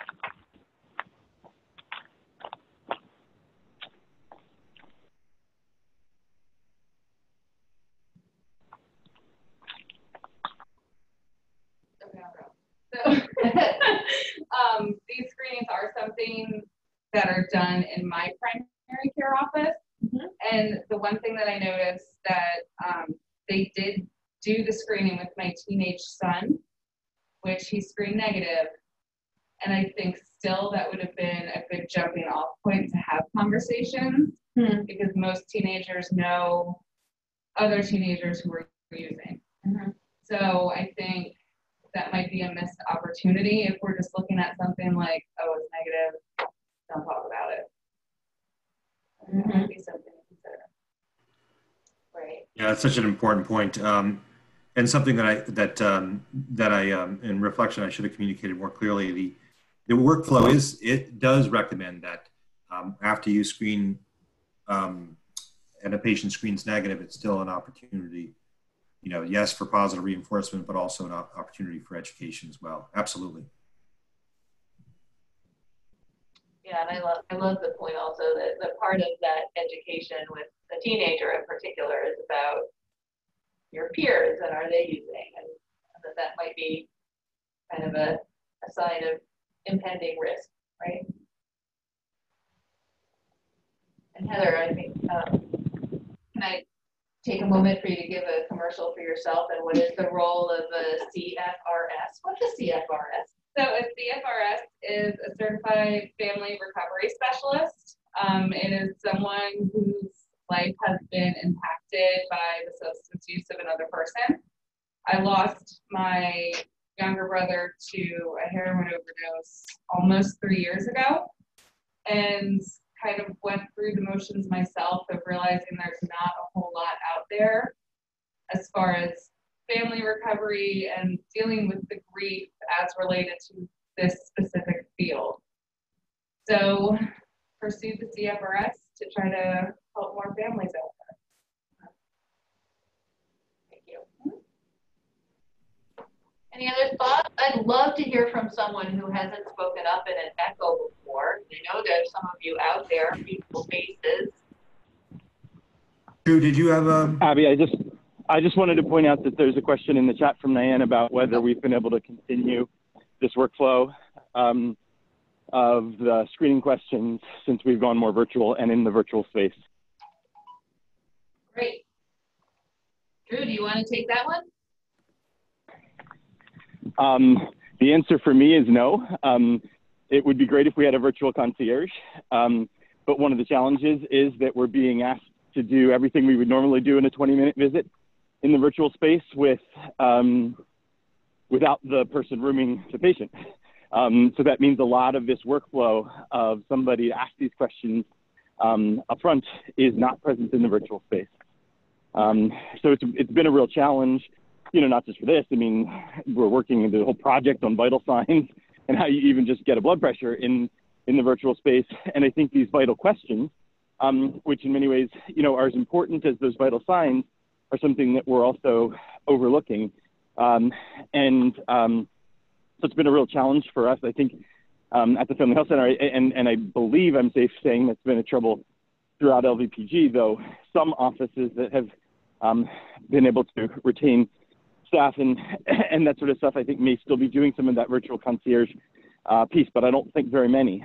So it has been a real struggle for me personally, I think, through most of our family medicine offices. So the team approach is a little harder in the virtual space. Kevin, and you guys, how have you been doing with that with virtual? Same as Drew. Okay. Yeah. So we haven't been incorporating that. At least I haven't. But with Hamburg, our you know, we just went back to face. So we just turned so on a dime, and then, you know, opened up, and really the recommended telehealth or digital health or video visits would be like 20%, but we're nowhere near that. So we're kind of back to our usual workflows, to be honest with you. Okay. And then I'll mention that at NHCLV, we also transitioned to a new electronic health record. So hard to say which way is up, but not consistent practice at this moment either. So as with any big practice change, revisiting and seeing how is this practice workflow, how's it adapted for this moment in time. But that's so important. All right, I'm putting out one last lasso for anybody who's got something else to add. Someone that maybe hasn't spoken too much. I just wanted to add, I think it's great what you guys have been doing, Kevin. Back to the fact that with, you know, doing visits virtually is kind of stalled that. I just wanted to throw out what we're seeing in the hospital is, you know, really steady, really heavy use. And I think, it's so much of it is precipitated by COVID. And we're seeing really sick people, younger and younger, and it's really wearing. And they're coming in, and it's steady. And we've had a bunch of overdose deaths. Emmaus High School buried their football captain on Monday. He just graduated in June. And this is kind of, and it's getting to be steady. And that's really concerning for me. And I just wanted to throw that out there, that we need to really be mindful about how important these screenings are. And I think with that too, that circles me back to the importance of talking to teenagers specifically. This person was someone that my son knew and went to school with. So I think these conversations in primary care and households are critical, even if the person is not using, to go a step further and see what are your friends doing right now. How are you handling grief, for that matter? And this has a big impact in our community in many, many different ways. Thank you, Paige, for sharing how it looks from where you stand. Sometimes we don't see all of that full picture from the different places where we are, whether you're in a CCT or in a primary care practice. The impact might look a little bit different. It's so helpful to hear from each other. What does it look like where you sit? Okay, so the next thing that we're modeling today, partly out of necessity, but also because this is something that's available, and I've been sort of throwing that call out for anybody who hasn't spoken too much to feel invited to participate. Our second case today is an off-the-cuff case, and you may remember that Drew gave us an off-the-cuff case one day too, and anybody got a case, and Drew had one. So last night we had anybody got a case, and Heather said, yeah, I got a case. So Heather's got a case for us that we can take on in our last half hour. And I will be taking notes as you go. Do you need me to project the note-taking thing, or do you want to just talk and I'll write and we'll all listen? So I kind of like outlines. Okay, you do your thing. PowerPoints. I think I have this. Okay. Okay, so the person that I want to discuss today is a 36-year-old Caucasian female. She is not aware of the presentation and did not help to develop any of the questions. As far as strengths, I would say that she is a very kind and resilient person. My burning question that I have is, how can we help her become ready to enter recovery and regain some hope in her life? This individual has a history of opiate use disorder and polysubstance abuse. She's currently abusing meth and Klonopin or Xanax. She has 2 inpatient mental health hospitalizations recently. She has been previously diagnosed with bipolar, depressive disorder, panic disorder, and anxiety. She continues to struggle with her mental health on a pretty daily basis. It appears that she does have very poor self-esteem, and one of her triggering factors is loneliness. She's been really struggling with the isolation due to COVID-19. All of our groups and sessions are being done over the phone, so she feels a major disconnect from the things that she used to be doing. She does have the support of her parents, but the relationships are very codependent. She also has codependent relationships with an ex-boyfriend and the father of her 5-year-old daughter. She will often sneak out of the window in her bedroom to go meet up with the father of the daughter and go use meth. She does also have a 13-year-old son. There is current CYS involvement, but that doesn't seem to be very beneficial right now. Most recently, when I talked to her, she verbalizes that she doesn't know if she wants to be in recovery because she does want to use. She's been stable with her OUD on Sublocade, but admitted that she would not continue getting the Sublocade if it wasn't for her mother basically dragging her to the clinic once a month.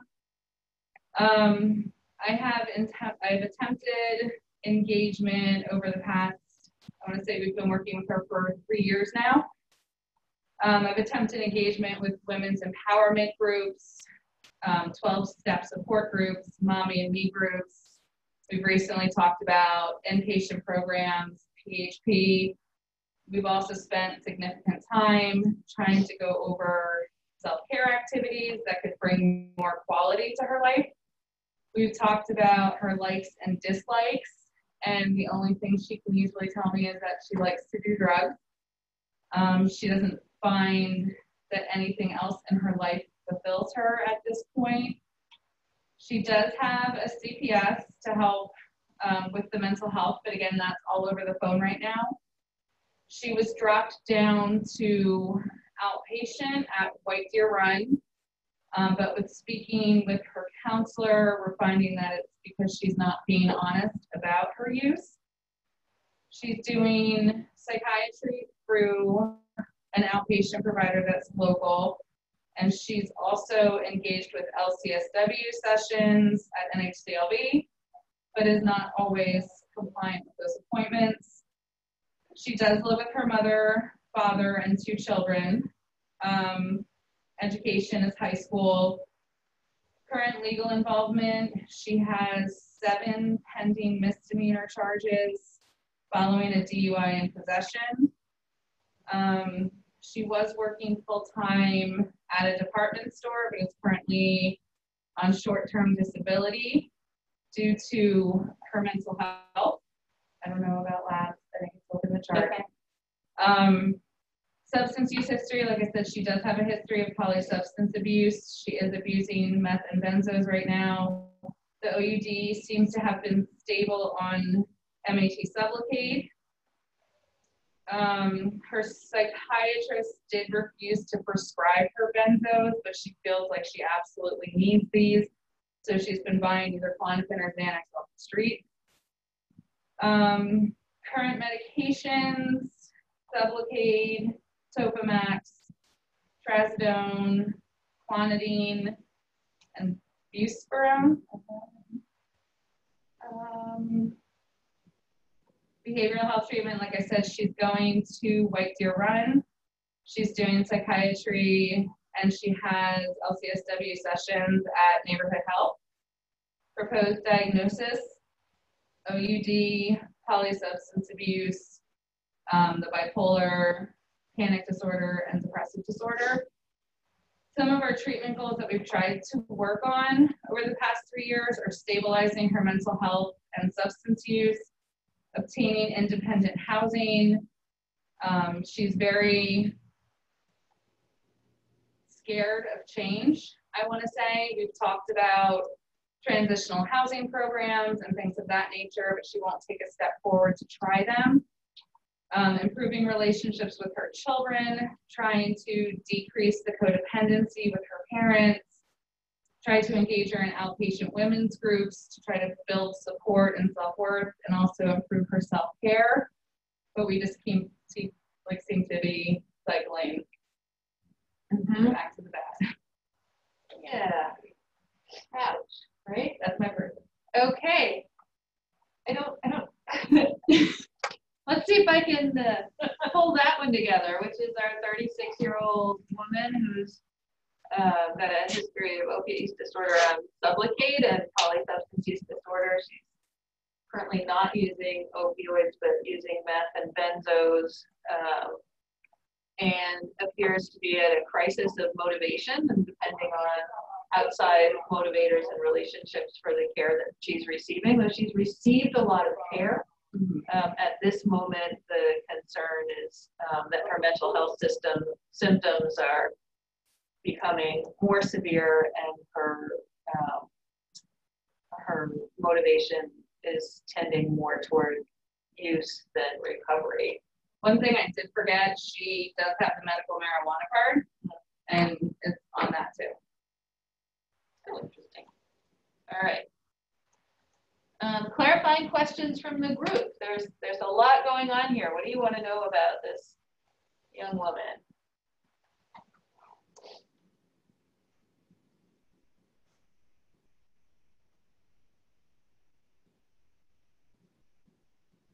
It's quite an amazing off the cuff, by the way. I think everyone is as stumped as I am.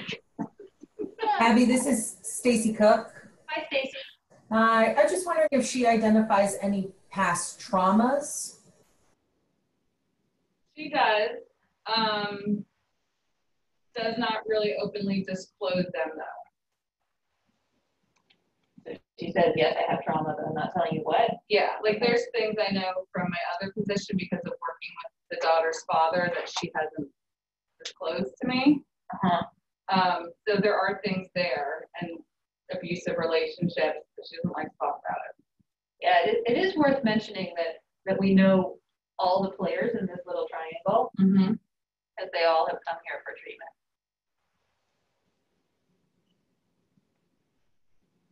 And have you also worked with her mother in your CFR? I have tried, yes. Specifically during her recent inpatient hospitalizations, I actually went out to the family to try to provide support.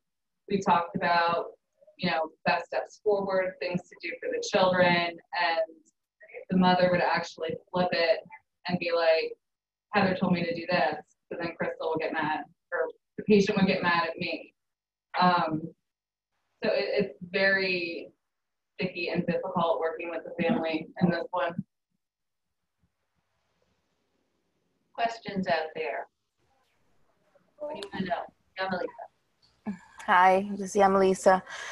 Aside from loneliness, has she identified anything else that she wants to work on? She talks about wanting to get her own place, but she realizes financially this is not something that she could do, and she's not willing to consider a transitional housing type situation that would give her time to bank money, get on her feet, and get her own place. So ambivalence is what I'm hearing. Okay. More questions out there? What's your burning desire to know about this person? This is Angie. Has she ever been evaluated for ADD or ADHD? I don't know. I don't know if he does that work. Tell us more, Angie. What do you think? So did I hear you say one of her drugs of choice was methamphetamines?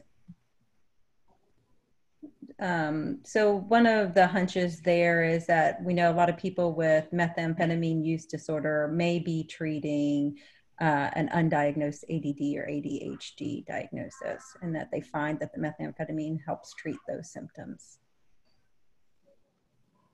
Ouch, right? Great thought.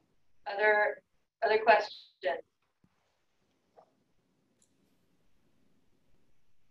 Abby, did she have previous inpatient stays? For drug and alcohol or for mental health? Or either? Yes. Yeah, she's had both. Multiple? 2 recent mental health, and I want to say the last time she was inpatient DDAP was a little over a year ago. Do you know where that was? Was it White Deer Run? Not off the top of my head. But she's had relationships with a few different organizations. Yes, yeah.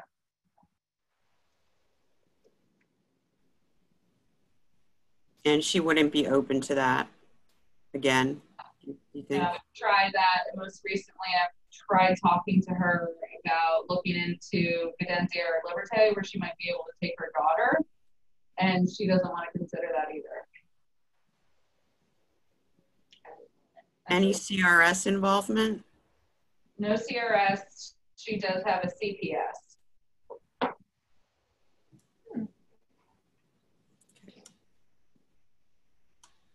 Next page. More questions. I love questions. I have another question. This is Yamelisa. You said that you guys have discussed her likes and dislikes. What are some of those? So we've sat there during sessions and actually like did her makeup, did her nails, try to focus on things that she actually enjoys and can do on her own. But it seems like she lacks, I don't know the right word for this. She won't do it on her own. Like if I'm not there, she won't engage in these things. And when I talk to her about likes, the only thing she tells me, she likes drugs. She doesn't know what else she likes.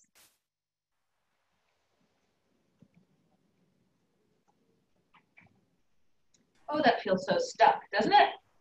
She likes not being alone. There you go. Yeah, sometimes the power of a good reframe is really important, right? She likes Heather. What are some thoughts? Any of our DCT or behavioral health folks have a question or a thought?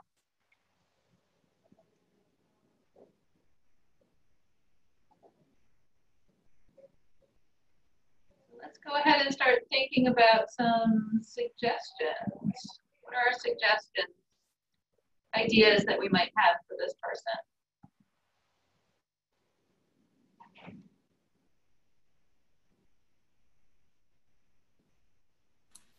I like the suggestion of maybe some engagement with a certified recovery specialist, you know, somebody like Emily,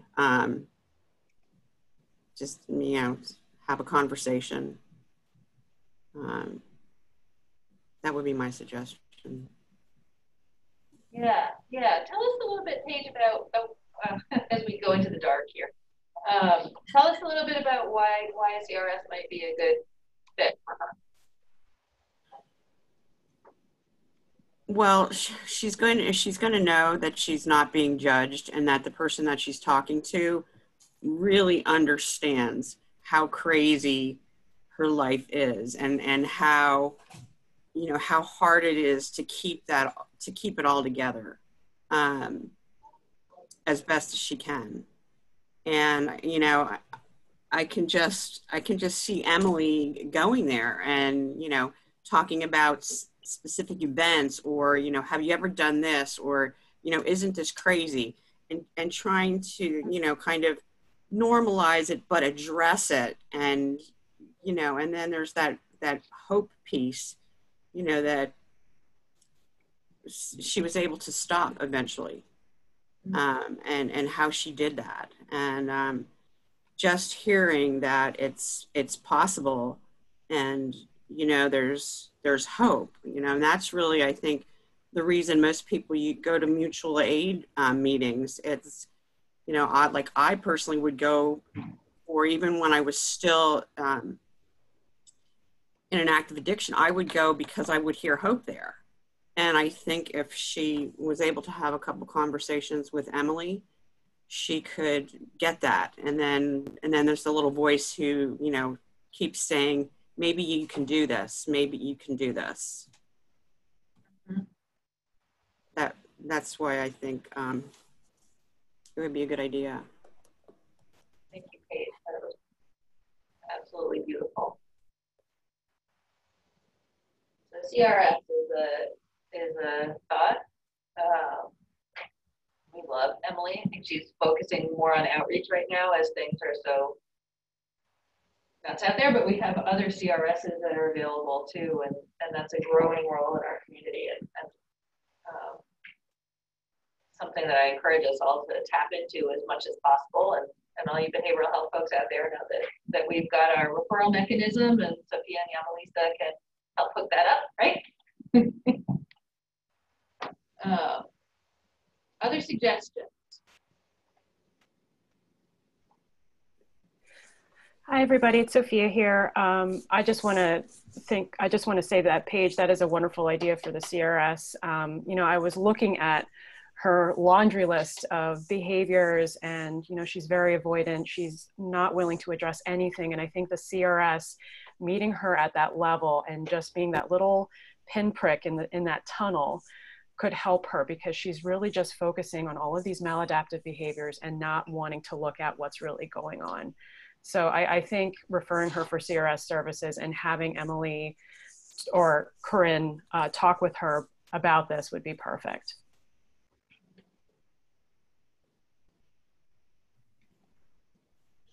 Yeah, this is Angie. Thanks so much for the case. I think it's a really interesting case. If possible, and if she, I might see if we could do a screening for ADHD with her. One of the ones there's has decent validity as a screener, ASRS.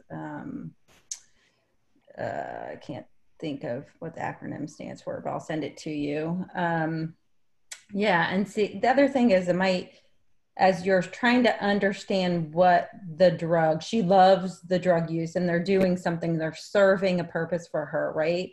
So one of the MI techniques is to understand, as we know, the pros and the not so good things about her use. It's a 4-quadrant box. So the good, the not so good things about use. You start with the good things. What does she like? Like pull up a chair next to, I love my drug use.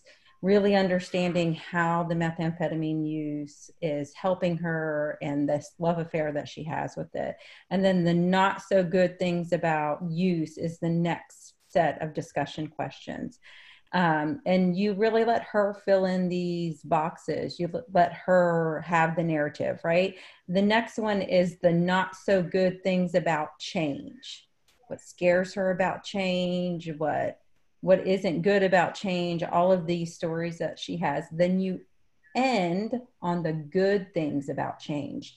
So, and I'll send you how you move around the discussion. The MI science around that is the fidelity to that pattern in the discussion. And it helps pull out a narrative, decrease our resistance to talking about those things. And it's going to help you develop discrepancies to kind of get at her ambivalent state. You really want to pull out that ambivalent state. So, and hopefully it'll help you understand the role that methamphetamine serving and if ADD or ADHD is part of the story. That's all for me. Thank you. I think that's beautiful. And I'll help draw that one for you too. We have time for one more suggestion.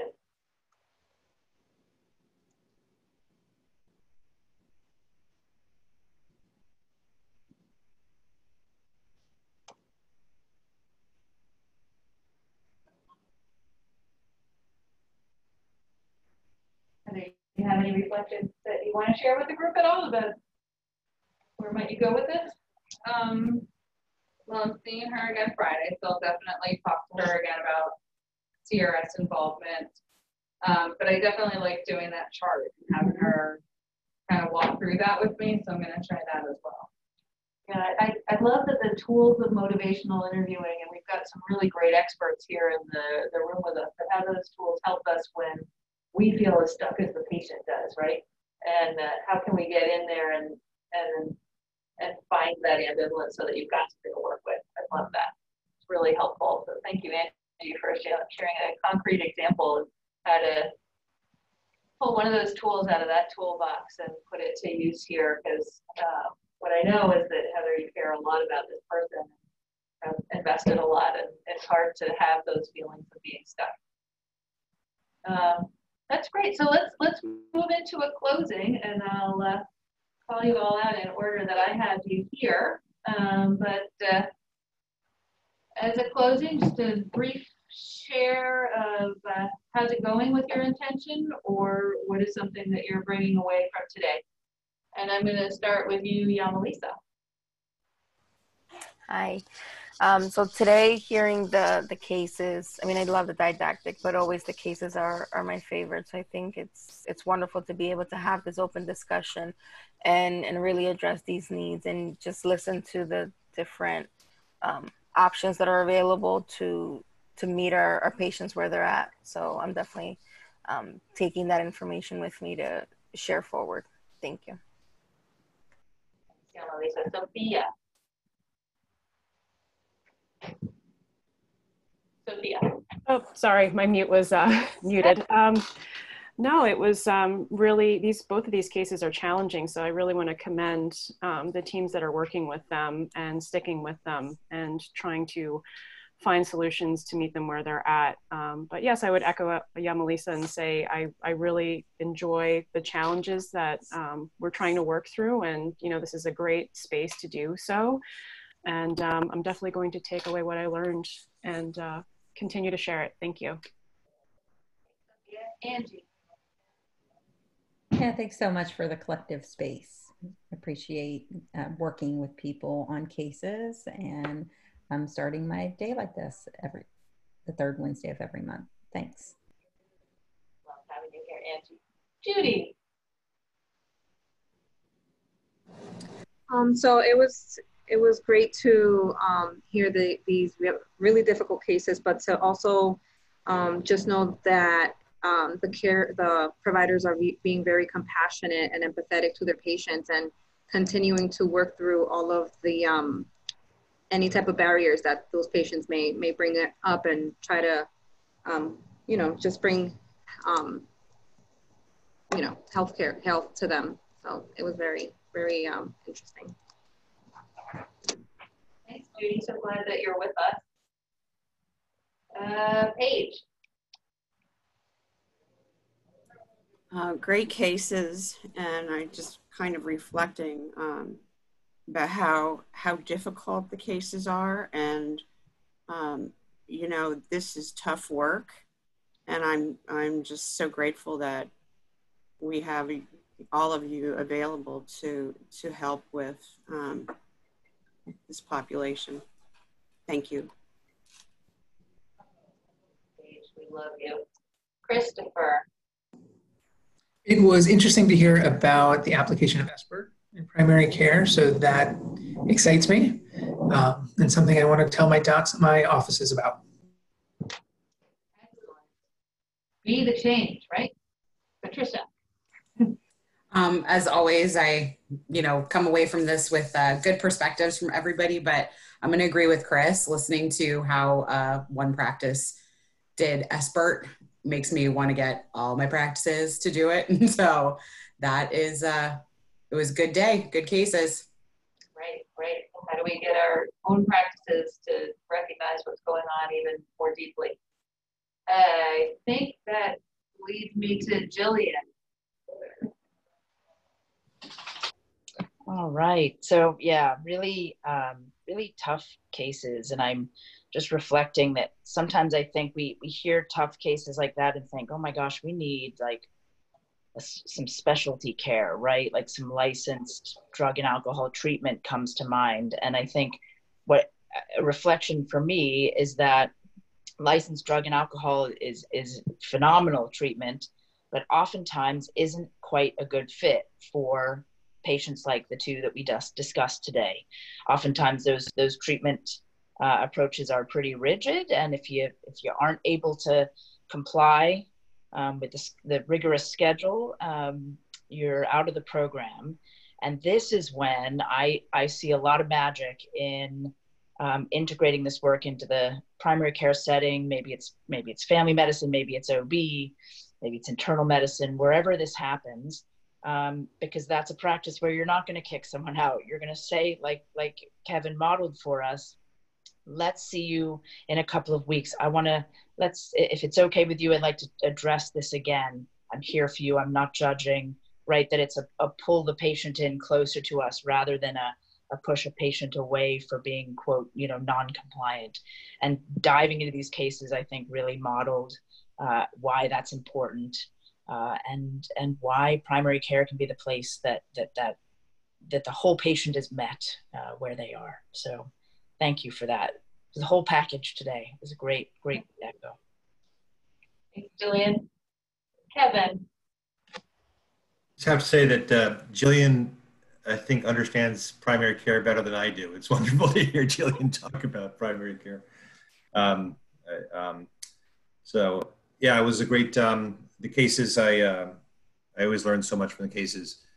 And, you know, sometimes I learn from the case, I'm listening to the case and I'm just sort of thinking to myself, wow, this is tough. What would I do next? And then and I think other people are feeling the same thing. There's a sort of, you know, silence, and it takes a while to process it and then come up with ideas. And then inevitably people come up with ideas for challenging situations. So learn a lot. Thanks. Gotta go. Thank you, Kevin. Gina. Hi. I enjoyed presenting the case, and I definitely enjoyed getting all of the feedback from the team. There were certainly some things that I didn't think of in either scenario, because I talked to Heather about her cases as well. So I thought today was a really informative and enjoyable echo, and I hope we can have more of these in the future. Thanks, Gina. Stacy. Beyond the learning component and hearing about other people's cases, I really value everyone's openness to both receive and give the feedback. So thank you for that today. Yeah, thank you, Stacy. That's community building is what it's all about here, right? Ken.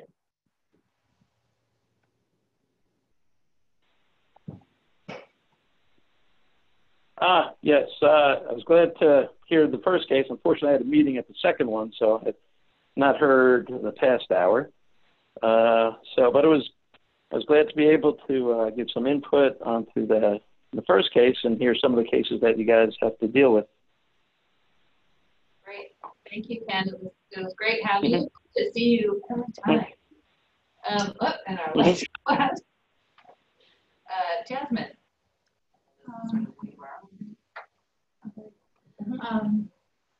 I enjoyed that we were able to sit and talk about two really good cases today, and I appreciate that where everyone is able to walk away with something new.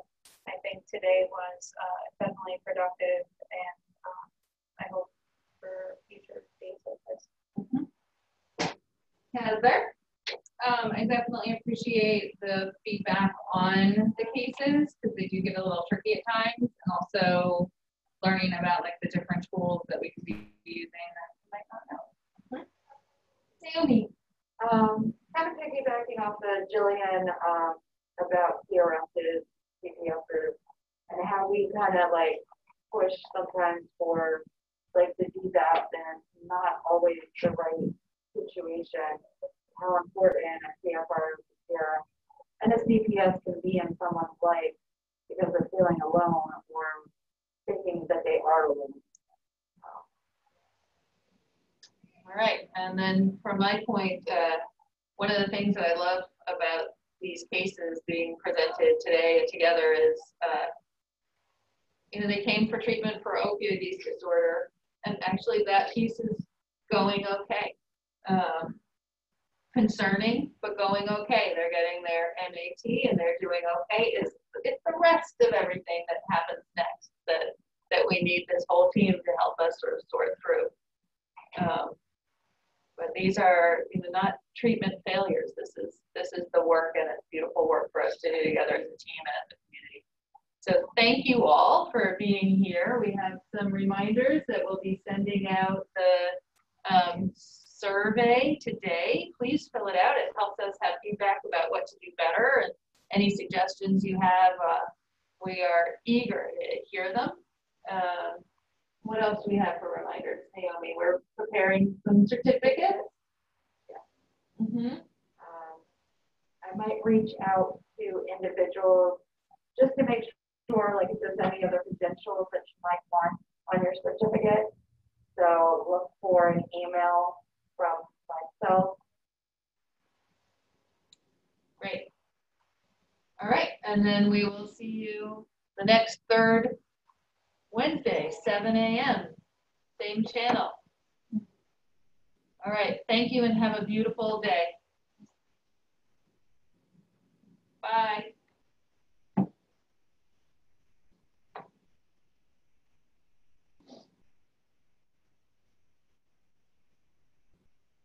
My coffee's getting cold.